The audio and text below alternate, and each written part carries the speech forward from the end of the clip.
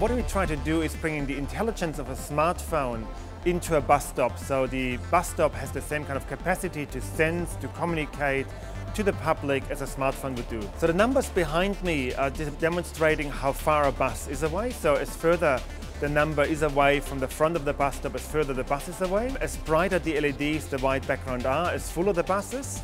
So it really informs you from a greater kind of distance about the status of your bus when your bus is arriving. The screen in the back is a community kind of hub. Instead of having an analog notice board you would have whatever in the past, we try to do a local, location-based Facebook where people from a community can upload their information, their garage sales, their sporting kind of events to communicate within a neighborhood. Another feature we have in there is that a camera will monitor and see what happens on your bus stop, but also monitors what happens on other bus stops. So instead of sitting alone in the middle of the night, you've been able to see other people in other bus stops and to communicate and watch each other out, so you get a more safe feeling within the bus stop.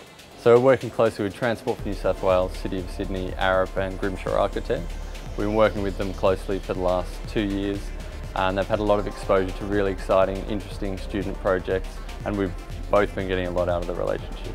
I think it's great to be able to go do the full process from design to production. I think that helps students understand why we do certain things in design, why detailing is important, and to make sure that everything sort of comes together, and shows that the computational design and digital fabrication process, because of its accuracy, you can actually create very complex projects.